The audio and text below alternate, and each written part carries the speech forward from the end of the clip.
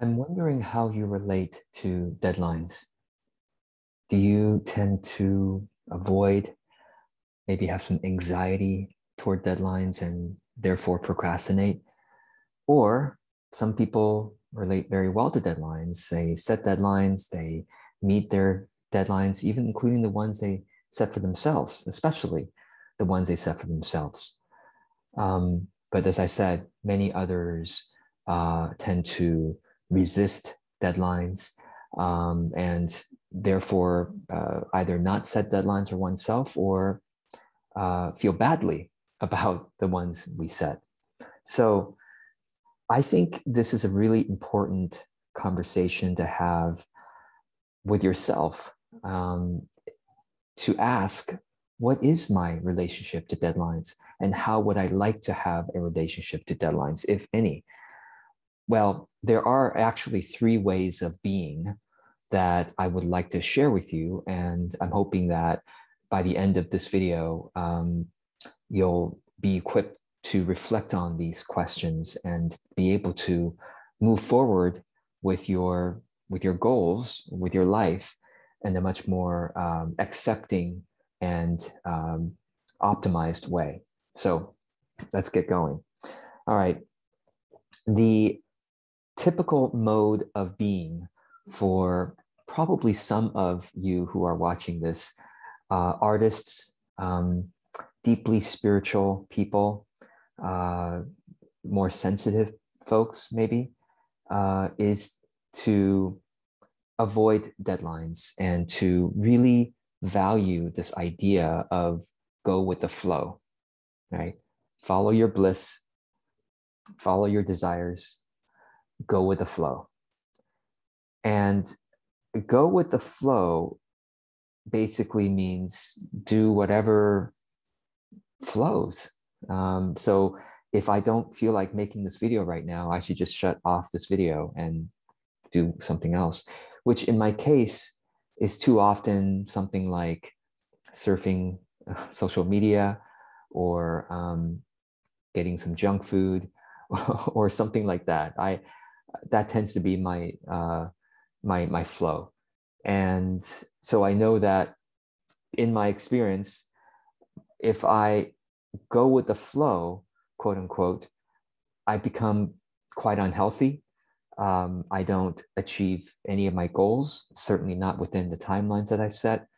And I tend to become quite miserable and depressed and anxious after a while.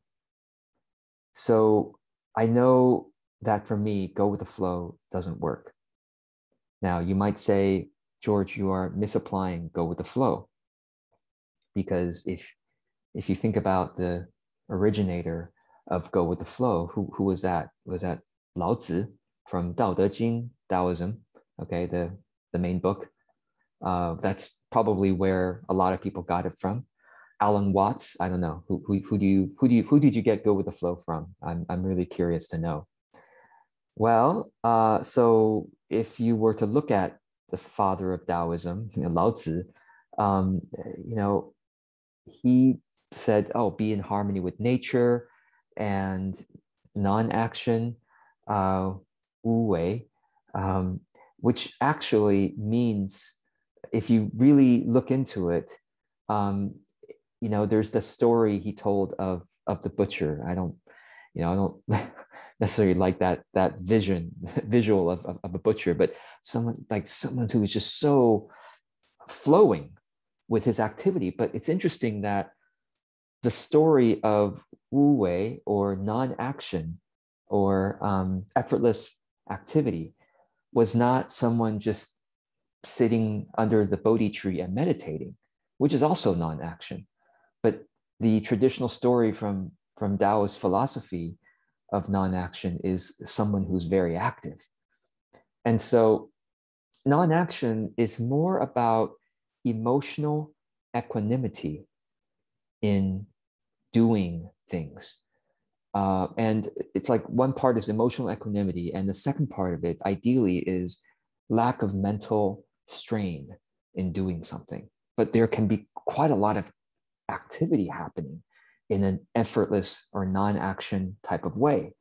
So I agree with that idea of go with the flow, or in modern times, we might say it's psychological flow, which is like elite athletes or performers. They're so good at what they do that guess what? They are so practiced at what they do that it becomes one with their nature. They're no longer straining mentally to play that piece of music or to, hit the ball or whatever, or give a talk. It is so well trained and refined through experience of doing that activity again and again that it's no longer effortful. But that doesn't happen by saying, I don't feel like practicing, and so I'm not going to practice. Do you see the difference between the normal way someone goes with the flow and the actual wiser go with the flow is totally different?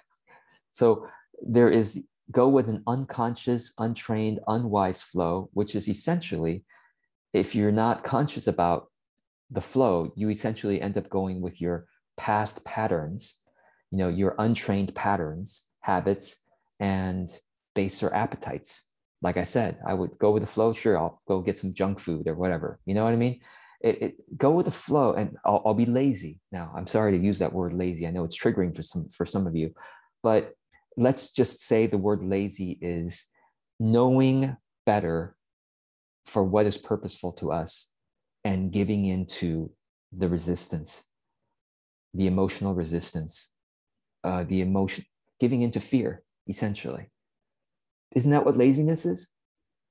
Well, we could say that sometimes people need a nap, need better sleep, need better self-care, which I talk a lot about, probably not enough, but I take 4 naps a day, people. I do. One nap is shortly after I do some morning activities when I first wake up, feed the pets, etc. Get some things ready in the kitchen, and then I take a 20-minute nap or so. So that's short, about an hour and a half after I wake up. I'm already taking a nap, and then about 2.5 to 3 hours later, I take another nap, and then 2.5 to 3 hours later, another nap, and then 2.5. So I take 4 naps a day. So you can call that lazy, or you can call that self-care and optimizing my performance, essentially. So when I say lazy, I don't mean to disparage you. I think you probably need better self-care, but even self-care, here's the irony. Even self-care takes discipline, doesn't it? No matter how you look at it, and please do chat below if you have a different opinion, because I'd love to know. And I'm learning all the time too. But it's like, no matter how you look at it, discipline is probably required for you to have a healthy, joyous life. You can't get away from disciplining yourself, self-discipline, reparenting yourself gently with gentle, joyful self-discipline. So if you want to really go with the flow in a truly spiritual and wise way, I'll give you the model for that, which is Peace Pilgrim. Have you heard of Peace Pilgrim before? She's one of my heroes. And if you look at the link to the blog post below, I give you the link to her audiobook, which is free to listen to online. And it always gives me peace when I listen to the audiobook. But if you don't know her story, basically, she decided, I think in her 20s, maybe early 30s, to just stop taking money for anything. And she decided to just walk as a pilgrim from one end of the country to the other end. She was American, so one end of the U.S. to the other end of the U.S. And she did it at least 7 times on foot, the entire length of the country on foot, at least 7 times. And along the way, she didn't just keep walking fast. Along the way, she would go with the flow, truly, in a very wise and Taoist type of manner. She was Christian, but she kind of applied the Taoism principles. Along the way, she would just help whoever needed help. She'd come alongside somebody is having an argument. or whatever, or somebody's scared, and she would, you know, if that person seemed like they were open for help, she would need, if someone needed something, she would try to find something to help that person.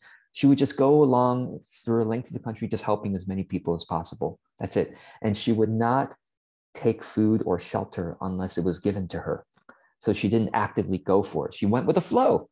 So if she just kept walking, you know, eating blueberries on the side of the road for food, sleeping on the concrete, you know, on the highways or whatever, until someone decided to give her shelter. So, oh, why don't you come and stay in my barn, stay in my house, whatever.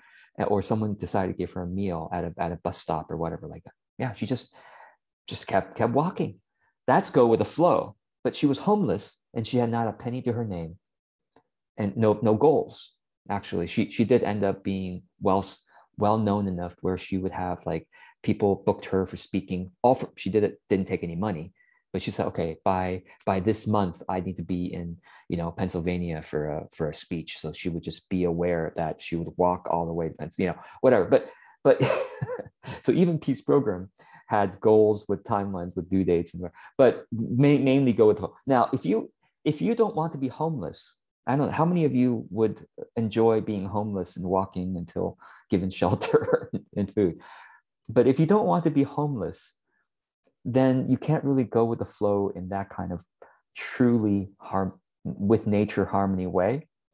And you would have to be self-disciplined in modern society and earn money and be able to buy your way through life. Okay. So what is the complete opposite of go with the flow? Let's explore that. So the complete opposite, going to the other end of the spectrum of go with the flow, is what I call scheduled performance. Scheduled performance. What I mean by that is, imagine like Michael Phelps, you know, one of the greatest Olympians of all time, Michael Phelps, the swimmer.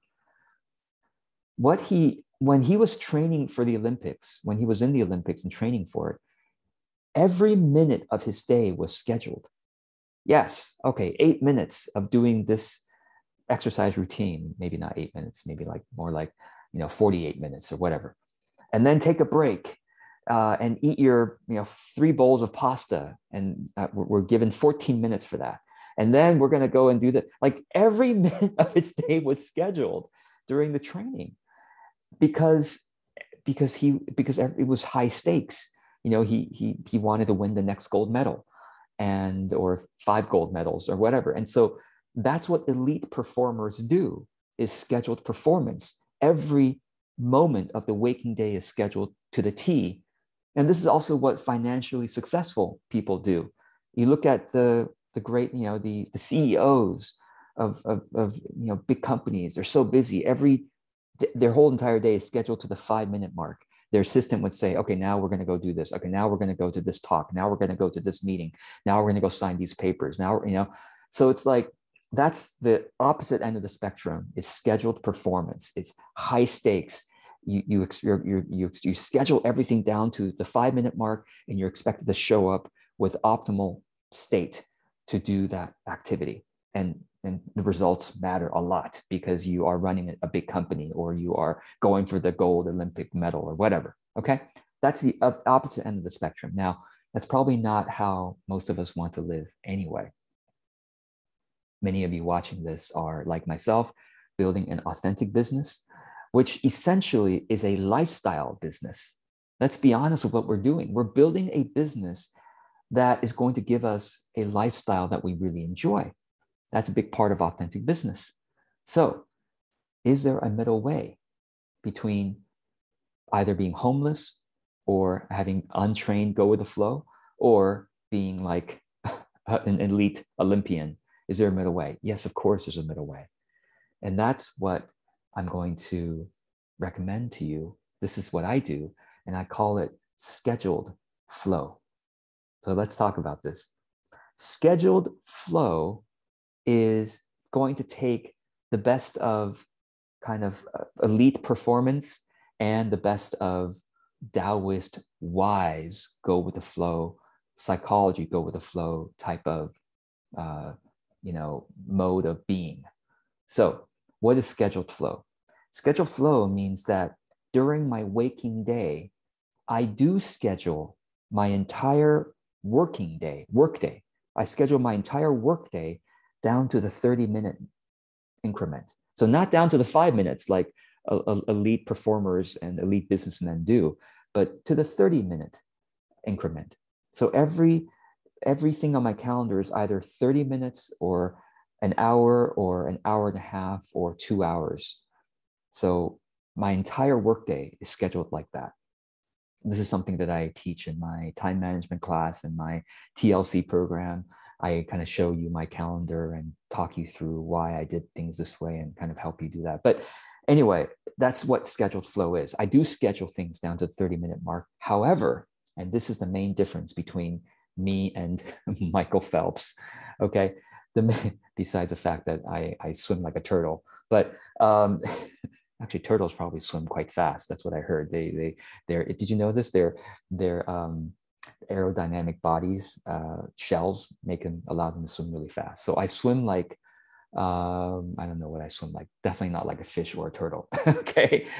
All right. So the difference is, even though I schedule my day down to the half-hour mark, for example, I scheduled time to make this video. Right now, I'm making this video as a live video. Okay. So I on my calendar says make video. All right, let's do it. Let's go ahead and do it. But I show up for the task to do that specific thing I scheduled. But once I show up, I flow within that task. So for example, it says make video. Okay, now do I show up with anxiety and having to perform at my very best? And this better be one of the best videos, and I better be like fully high stakes performance here. As you can tell, no. I show up, for example, for this video, just like I show up for any task, with a gentle, calm, joyful focus. Lenient about the results, but continually, gently refocusing me back on this task. Let me give you another example. On video, on live video, of course, you expect me to continue talking and not just suddenly end the video in the middle if I don't feel like doing it. But let me give you another example. Writing is a great example. A lot of you might not realize or have heard that I don't enjoy writing. I really resist it. I really don't like to write. Some of you enjoy writing, and you should count yourself deeply blessed, because I don't enjoy writing. Every time I show up to write, it's a struggle. At least for the first 5, if not 15 to 20 minutes, I struggle. Now, there's a difference. And part of the reason why is because in my early years, as I was learning language, we immigrated to another country. When I was 6.5 years old, we immigrated from Taipei, Taiwan, to the United States. And so I was still learning language. And now I suddenly have to learn a new language. And elementary school in the US, I was one of the minorities, we were in a very, white neighborhood. So I was one of the few Asians. And because of how different I was and not knowing the language, I was kind of bullied for not being able to speak well and not being able to write well or just communicate well, basically. And therefore I was kind of traumatized by early language learning and writing and speaking. And I was very quiet for much of my school years because I was embarrassed. I didn't want to be bullied, and I didn't, whatever. So still to this day, I don't like to write. But yet on my schedule, it says, let's say 2 p.m., write blog post. Now, to be honest with you, I used to really dread that. Oh my God, I got to write a blog post later today. I'm dreading it. And still to this day, I'm a little bit nervous about it. I'm a little bit anxious about it. But I catch myself and I go, strict about showing up, lenient about the results, and gentle about refocusing on the task. Strict about showing up, lenient about the results, and gentle to keep refocusing on the task at hand. So it says 2 p.m., write a blog post. Okay, I'm going to show up. I'm just going to do my energy reboot. If you don't know my energy reboot, you can Google it, energy reboot, and you'll find my video about it. So I do my energy reboot, and then I just start to try to write. I just do some free writing, perhaps. I just bullet point, maybe outline a little bit what I might say about this topic. You know, whatever I can do to get something on the page. And then after 15 minutes or 20 minutes of struggle, real struggle, I then see something coming together, and then it's a little bit less of a struggle. Now it's more like ordering ideas, expanding on ideas, etc. So there is a difference between struggle and suffering. So even though I struggle a lot with writing, I have learned to not suffer. I have learned to step back. It's almost like I'm the witness consciousness. I'm kind of stepping back and looking at myself and go, oh, I see this person is struggling, and I'm just going to help this person to joyfully struggle through this. Yes, even struggle can be joyful if we're able to step back with the witness consciousness. I made a video about witness consciousness. You can find it on YouTube. If you search my name and witness consciousness. Anyway, step back and kind of watch ourselves, watch our mental process, our emotional process, give ourselves plenty of compassion, and just like reparent. It's like basically I consider reparenting myself in the moment to say, it's okay. Just keep trying. Just keep trying. It's okay. Just why don't you try writing a few ideas? So a lot of reparenting or self-talk, you might say, during that struggle process. And I can be joyful as the parent, as the self-parent. I can be joyful, God, and compassionate, right? So anyway, that's what scheduled flow is. It's showing up for whatever my schedule tells me to do, especially when I don't feel like doing it, which means, by the way, to design a good schedule. You might have a schedule that's not well designed because you work too long. You have too many difficult tasks back to back. Of course, that's not a well-designed schedule. If I have a difficult task, it always happens after a nap. So I nap first, maybe eat and nap or whatever I need to. And then I do that difficult project like writing. And then after the writing, I don't do any difficult project. I do something more mindless or something that's easier for me to do, something I don't have a resistance for. So it's about designing your schedule well, and then showing up for your schedule with a gentle reparenting of yourself and just joyful action, knowing that the results don't matter in the short term. This is very important. I don't care about how this video turns out. This video could just be a mediocre video of mine. And by the way, statistically speaking, most of my videos, probably the vast majority of them, are mediocre, are just average. It's just so-so. It's fine. It might help one person here or there, maybe in the future. But what I know is that if I just keep showing up time after time after time, guess what happens? I naturally grow my skills, especially if I keep noticing each time, or occasionally I will notice, how can I do this task better? How can I practice doing this task a little more skillfully? And so I really value this idea of practice. Practice is so important to me. I'm practicing all day long. I show up to the task and I'm just practicing. How can I practice doing this 1% better, 1% more skillfully? That's all I'm trying. That's it. Just a little bit, tiny little bit more skillfully, or to re-practice some skill that I was practicing before. And if I just keep showing up, scheduled flow, just show up. So the key is scheduled flow. I show up for the task, especially when I don't feel like doing it. And during the struggle period, right? I know that it's a struggle period, that it will eventually pass.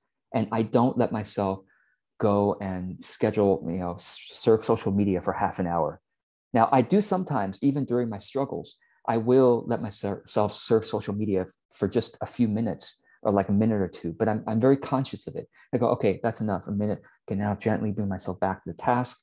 I step back and realize, okay, this is the struggle period. Reparent myself gently. No, just try it out. Just try something, just try. And so this way, if I keep showing up again and again and again and again and again for hundreds of times to a task, every couple of times I'll try to make it 1% better.